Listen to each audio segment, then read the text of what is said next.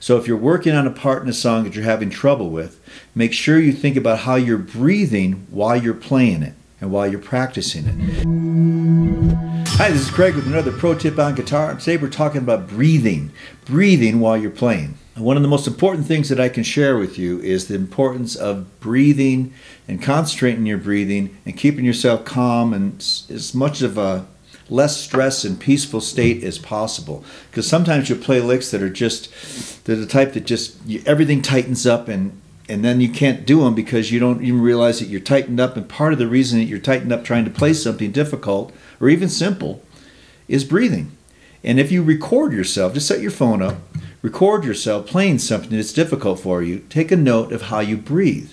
Take a look at if you're holding your breath or if you're tensing up, and you'll see it. But a lot of it has to do with just breathing through it. Breathing, breathing, breathing. And sometimes it takes a little bit of practice.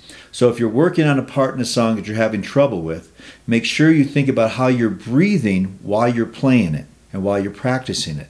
And if you do this enough, subconsciously, you will keep an even flow of how you breathe that will help your playing and take the tenseness and the stress out of your playing. Hope this will help with your guitar playing, and I do videos on other instruments as well and all sorts of other tips on my channel. So I hope you subscribe, you're getting value from it, like the video, and I will see you in the next video.